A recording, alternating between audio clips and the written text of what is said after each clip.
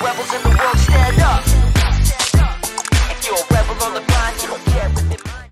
Welcome to the Brave Podcast. I'm your host, Connie Jacob, and I'm really excited for this week because I have a special guest who specializes in coaching ADHD adults. Where are my neurodiverse friends? I am one of them. I cannot wait to dive into this conversation with Maria. Welcome, Maria. Oh, thank you, Connie. Thank you. It's nice to see you. Nice to see you too. And you have a course coming up in a couple of weeks, helping people who are needing to get some skills around ADHD. And so I thought it would be great to have you on the podcast to talk a little bit about how can adults manage their ADHD. And so often people who listen to my podcast are teachers or parents, and they're often trying to help their students or their kids who have ADHD, but oftentimes we, the adults who have it, need to know how to Yeah. manage ourselves. And so that's why I thought you Mhm. would be the perfect guest. Um, what I would love to share or just chat about a little bit is how does ADHD show up in an adult? Yeah. So that's very interesting. There's actually a lot of adults that are getting diagnosed later on in life. And the reason why they kind of figure out is because their kid at school, the teacher is like, maybe we should do a diagnosis. And then the parents kind of start sort of, you know, investigating and they're like, oh, I think I have a lot of the signs and symptoms, right? And so the signs and symptoms comes in maybe, like having a harder time sort of paying attention, staying on task. Um, sometimes recalling steps on how do we do things. So that's called working memory, right? Regulating our emotions is a big one. And it's sometimes, and this is the one that most people actually are unaware of, and it's a time blindness. So as a matter of fact, people with ADHD don't have an internal clock, and it's a real condition. And it is one of the reasons why they struggle so much to actually keep up, with appointments and not being late and those kind of things. So we see a lot of adults that come through because their children are being diagnosed, um, and, sort of raising a flag through school. That's interesting. Actually, Mhm. that happened to me. Ah, I do. cool. Yeah, it is interesting because you start to Yeah. kind of see these patterns in your own life. Mhm. What would you say to an adult who maybe listened to that list that you Mhm. just kind of gave as some signs?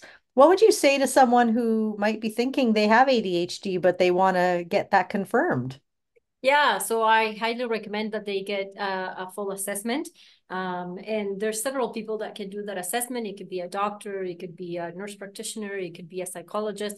I work for a psychological practice, and so I often refer people to the psychologists that work under the practice. And the reason why is because a psychologist will give you a lot bigger of that understanding of how your brain works. And for me, like just having a diagnosis and saying, okay, you have ADHD, that brings a lot of relief. But then there's a second part to that and saying, okay, I have it, but now what? Hmm. Right. And so often when you see a psychologist that specializes in ADHD and really understands what he or she is talking about, um, it just gives that person sort of like a map of, like how do you work, how does your brain work, where does it do really good and where, maybe it needs a little scaffolding and certain skills, right? So I always would suggest, for people to actually go get a full diagnosis. Yeah, very helpful, very helpful. And do you find, like, I know the question that probably comes next is, am I going to need to go on medication? Now, I know Mhm. for me, when I got my diagnosis, I went on some kind of med. I can't remember which one it was, and I was up till 3 in the morning, just Yes. wired. And I Yes. thought to myself, okay, note to self, Yes. I don't think I want to go the medication route. Not that Yes. that's wrong or right, but what would you say in regards to medications? Yeah. Like, So it's a personal choice. And it's a road. In our home, we actually try medications. And it was it was it was interesting to say the least, going through with my husband and my child, because we don't have an exact science. We can't test someone and say like, this is a medication that works best for you. We just have to do it in trial and error. And often we need to have a doctor, a psychiatrist that really knows what he or she's talking about, and not just prescribing just for the sake of prescribing, right? Yeah. And we have to not only play with the different kind of medication, but also with the dosage, because we're all very different. We come in different sizes, and for some of us will react really well to a higher doses. Some of us actually will react really bad. There's also that thing of like, for me, um, you have to weigh in, right? There's positives and negatives, right? And for some people, they take medication, they're like, oh my God, this is amazing. For some people, they take medication and the side effects, like yours, like I can't sleep, right? Or I don't eat because it suppresses appetite, right? So you start losing weight, and then maybe taking medication if you're not gaining any weight, and you're actually like it's actually not good, right? Mm. So I think it's a very personal choice. It's you know like I said before, it's not very often that I have clients that come and say like, yeah, my first try was the ticket. And, they just have to try, like several doses, several different, and just deal with the side effects as they go, right? And sometimes it's like you try one medication, they start at your lowest, they bring it up, like, oh, it was too much. Maybe, like there's still a lot of side effects. We'll bring it down. You bring it down. Still, lots of side effects. Now you have to move to a different one. And usually, a doctor will say, like you will be, trying 3 stimulant medications to give it a good try, Mm. until they say, okay, maybe we move to a non-stimulant, or maybe medications. It's just not the thing for you. And this is what a lot of people don't talk about, is that there is about 15 to 20% of the population that actually don't react to meds well. Mm. And so if you look at it in all of the research that we have out there, it says like 80 to 85% of people react well to medication. Well, there's a percentage that doesn't. Right. Mm. And so being very mindful that maybe you are one of those cases. Yeah. Yeah. If you That's do want to really go good the to route of know. medications. Yeah. Mhm. Yeah. And regardless of medication or not, there's Mhm. ways that adults can learn Yes. to cope with their ADHD and actually build skills. And that's what you do. You Yes. coach ADHD skills and how to work through things. And so I'm really curious, which of those symptoms of ADHD do you notice people struggle with maybe the most? Yeah. Um, first I want to say that, coming to the realization that you have ADHD, there's not one solution. It's a multimodal approach, right? And it's an approach that is very individualized. And so you have to figure it out, become aware of where you're at with yourself, with your ADHD, with your life. What are you struggling with?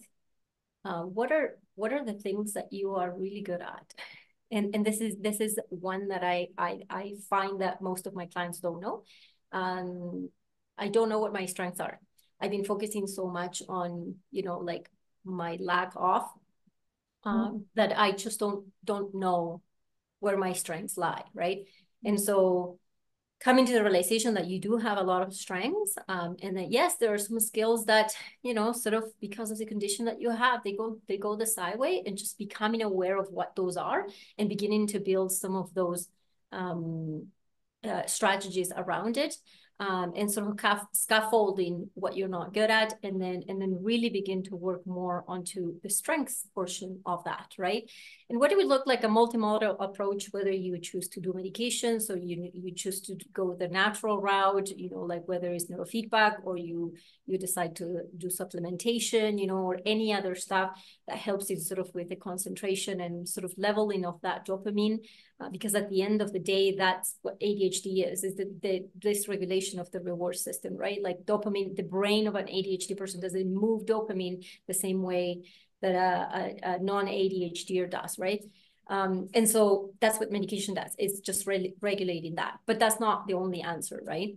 Mm. um, sort of figure it out, like the connections that you have in your life, are those working, they're not working. Maybe working with a psychologist is if there's trauma, that is influencing the way that you're relating to your ADHD.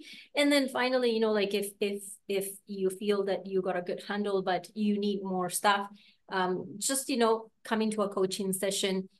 As coaches, we help people to sort of kind of understand. There's a big part of, like, the educational component into a coaching session when it comes to specifically to ADHD. But there's a lot of brainstorming that we do together to sort of figure it out, what's working for you, what is not working for you. Let's just put, things in place to help you actually thrive in life. And that's kind of, my motto behind is that we should all be thriving, and nobody should feel that they are falling behind all the time. Yes. And I really love that you mention reminding people of their strengths, because I think sometimes when we hear ADHD, we think, oh, there's so much wrong with that. But Yes. there is so much Oh, strength with so that. much, so much. It's incredible, actually. I don't know if you're familiar with, but Ned Holloway of the Holloway Centers. He is a psychiatrist out of the States, and he makes the analogy of the ADHD mind as a Ferrari. It's very powerful, right? But it has bicycle brakes, right? And so we have an amazing, amazing machine. But then when it's time to actually slow down, so that impulsiveness, like regulated emotionally, right? Remember certain things is actually quite hard to do. But that doesn't mean that we learn to actually regulate those brakes. Mm, yes. That's a very powerful analogy. I feel that analogy. Right? I, I can Yes. identify with that analogy. Mm, When it comes to trauma, you had mentioned trauma. I mm, know in my own experience, my own ADHD experience, my own emotional dysregulation has been one of the biggest ways that ADHD has shown up in my life. yeah. Not really knowing how to manage my emotions. And then you add a mental health crisis in my family on top of that. And Yes. whoa, we're going down. Mayday, mayday.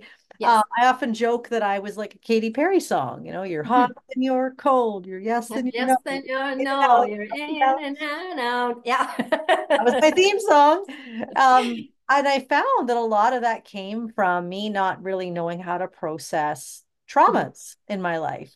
Have you noticed anything around trauma and ADHD in the work that you do? Yes. So like we said at the beginning, there's a lot of negativity that is attached to ADHD, right? And I think that we need to sort of like shift that narrative, and begin to look at it from more of like that neurodiversity perspective, that there's a spectrum, and we all fall under that spectrum. And that, because there's neurotypicals that is usually like 90% of the population, doesn't mean that that's the right way of doing things, right? And so what I see is that often we do things in one way to sort of like fit that 90% of the population, but we forget that there's that, 10%, 8% of the population that actually doesn't fall under that. And they need to do things in a very different way, right? And so because I think that we have, get so much negativity attached to that, then we get that negative self-talk that happens all the time, right? And so there's a very interesting stat, and every time that I sort of share it, people are like sort of drop the jaw. And so the stat tells us that kids with ADHD receive about 20,000 pieces of negative feedback by the age of 10 compared to their peers. That is, I made the math. I just remember what is per day, and that's 5 pieces of negative feedback extra than their peers. That's a lot of negativity. That's a lot of, saying like, sit down, don't do that, focus, you know, um, don't be so impulsive, like, no, that's not right. Do it this way. Right. So it's a lot of like negative, sort of feedback. And if you think about it, by the time that you're an adult, you have been hearing this for like 20 something years, you believe it. Yeah. Yes. And on top of that, we add, like if there's trauma, like there's abuse or, anything that happened during that childhood. And then it compounds, right?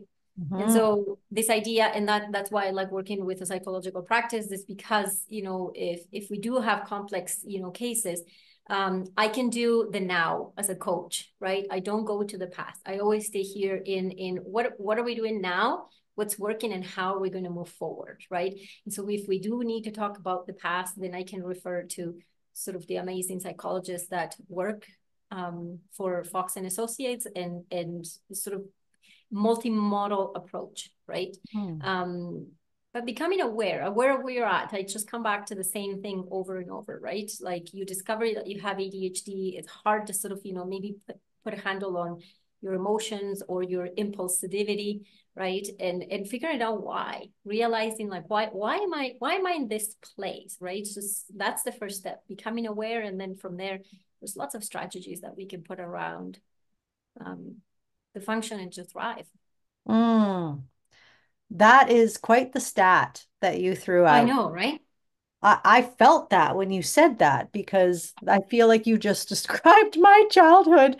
And it's interesting. I don't know if you've ever read the book Scattered Minds by Gabor Mate. Yes, I sure I did. hated that book. Yes. And I was reading it at a time when I was trying to understand my child's ADD. Yeah. And when I heard that the lack of attunement that my child was receiving from me had maybe influenced that, I think I took the book and I chucked it across the room because, we already have enough mom guilt.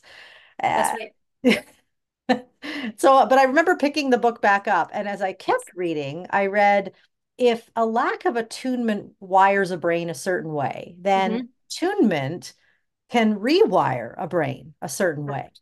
Yes. And I'd love to hear your perspective on, the idea that for myself, I heard for up to age 10, absolutely every day, Yeah. five extra corrections above probably the average person. I Yeah. remember as a kid thinking to myself, today, I'm not going to get into trouble. It was my goal as a little girl who wanted approval from adults, but couldn't seem to get myself out of trouble. I was always in trouble, and I didn't mean to. I was like, today, my goal is to not get in trouble. I don't think I ever reached that goal because I just, well, ADHD. And so I feel that when you mentioned that stat, that's how I feel. Yeah. And the lack of say attunement there was almost making my ADHD worse. Uh, Yes. Absolutely.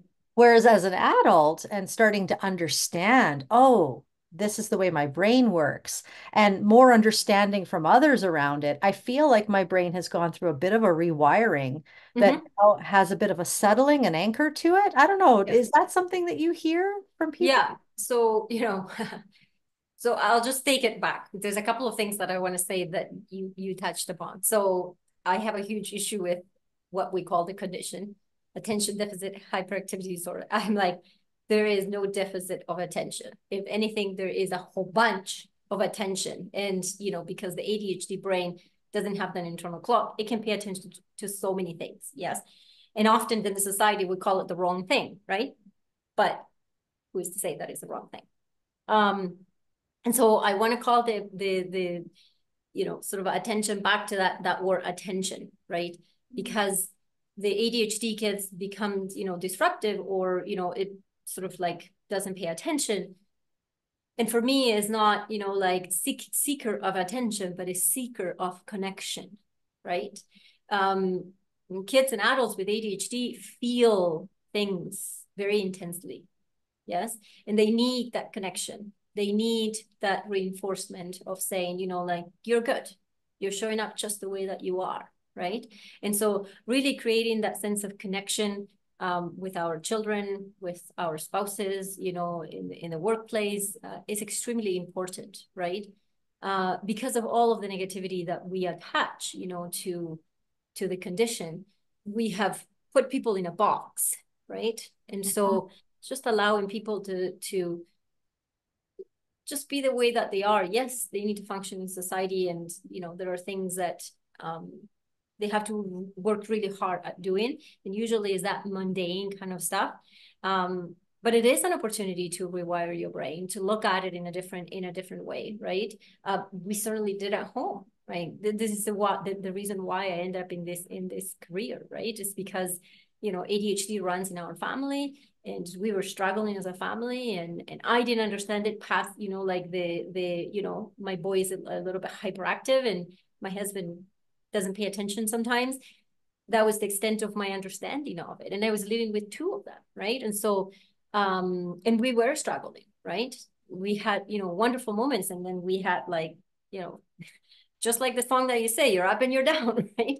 And so for me, it was more of, you know, understanding what they were going through, but also creating a whole bunch of connection, and not only connection, you know, with my child, but then advocating and sort of creating that connection outside, and sort of in the school system, you know, and becoming a very, you know, outspoken parent, you know, and saying, you know, like, these sort of things that actually work for my child. And looking at our marriage, you know, with my husband in a very different way, right? So yes, I agree with you that we can totally rewire our brain, and we can just look at it, you know, from a different perspective, and just change the way that we address certain conditions, and not because, you know, like, 90% of the population it's a certain way, the other 10 has to comply, right? Like, we should all have the ability to be in this world just the way that we were born. Yes, I love that. I couldn't agree with you more. And I'm really grateful to hear that, from you because you work in this specifically. And this is why I highly recommend anyone with ADHD to get this kind of coaching from someone like yourself because nothing is set in stone. Oftentimes, I even felt it when I got the diagnosis. I felt like, oh, I guess I lack. I guess I don't have these skills, like you say. But I love that you brought up, no, let's figure out what your strengths are and let's figure out how we can scaffold skills where maybe there's lagging and there's nothing wrong with that. Let's work on Mm-hmm. those skills. And so Mm-hmm. what would be one of the skills? You have a course coming up. I I do. Yeah. highly recommend anybody join your course because, again, these are the skills we need. You can thrive as an adult with ADHD. Mm-hmm. But what would be one of the skills that you'll be working on with your class? Yeah. So we look, as you say, like, a whole bunch. And usually what I do is we do like a two-part sort of approach to this. We do 6 weeks where we call it sort of fundamentals, and we learn everything about sort of ADHD and executive function. And then the second, you know, portion of the next 6 weeks, it's more focused on to you create your own manual, you know, you kind of learn about yourself, and it's 6 weeks for you to sort of like become aware of what's working, what's not working, and then find sort of those strategies, right? um the the skill that I get most people coming to me saying, like, I actually want to be organized and on time, and I want to get things done. So it all has to do with that sort of like management of time, right? And so we did talk about the sort of like that time blindness, right? And so I'll often see sort of like those, you know, like eyebrows raising when we talk about time blindness and organization systems, and um, because at the end of the day, we live in a very linear way that is dictated by time, right? And so coming to that realization that we need to do things that are external, and we need to externalize time, whether it is, you know, like having alarms, putting in a calendar. There's some clocks that you actually can't remember the name of the clock, but it's a big white clock, and you sort of like say, okay, I'm going to put a timer for half an hour, and then when you turn that lever, the lever turns and everything goes in red. So the one half of that is all red, and as the time passes, that red diminishes until it's gone. So you actually have a really good visual of that time, or the pass of time is, right? Of course, we can go on because there's so many things, right? And I do get a lot of aha moments throughout all 12 weeks. So yeah. That's amazing. Well, I would love to encourage anyone who's listening. You do this on Zoom, is that correct? Yes, yes. So, and I get people from all over the world, sorry, the country, and some people from the States as well. See, that's perfect. So if Yep. anyone's listening from anywhere and you're needing support, I know Maria personally. I can vouch for her and her skills and her expertise, and also just you make people feel so comfortable, and no one leaves your presence feeling disempowered. Everyone feels really good leaving your presence, and so I just think it's incredible what you're doing. And as a parent or a teacher who would Mhm. have ADHD, knowing how we can manage ourselves means that now we know how to help these students. And one of the things that I'm always advocating for when parents or teachers ask me, how do I help this child Mhm. with ADHD? My instant question back is, well, how are you managing you? Yeah. And when we start there and maybe take some coaching from someone like yourself, then we have skills that we can transfer because I find that it's not about necessarily having strategies to help these kids. It's about how do they catch how we are managing ourselves. We're Yes. developing their prefrontal cortex by how we live our lives. And so Correct. never We model. underestimate the We power of model those modeling. executive functions, right? Yes, 100%. model Yeah. it. Yep. Yeah. So on that note, that's my recommendation. And honestly, thank you so much, Maria, for such an enriching conversation. I always learn a lot from you. I think that you're a brilliant expert in this area. And so thanks so much for coming on the podcast. Thank you for inviting me. I really appreciate this space. Oh, you're welcome. You're welcome. And to everyone else out there who's listening, in your life and in your relationships, keep being brave. All the rebels in the world stand up. If you're a rebel on the grind, you don't care with their mind, hands up. They can't stop us and hold us.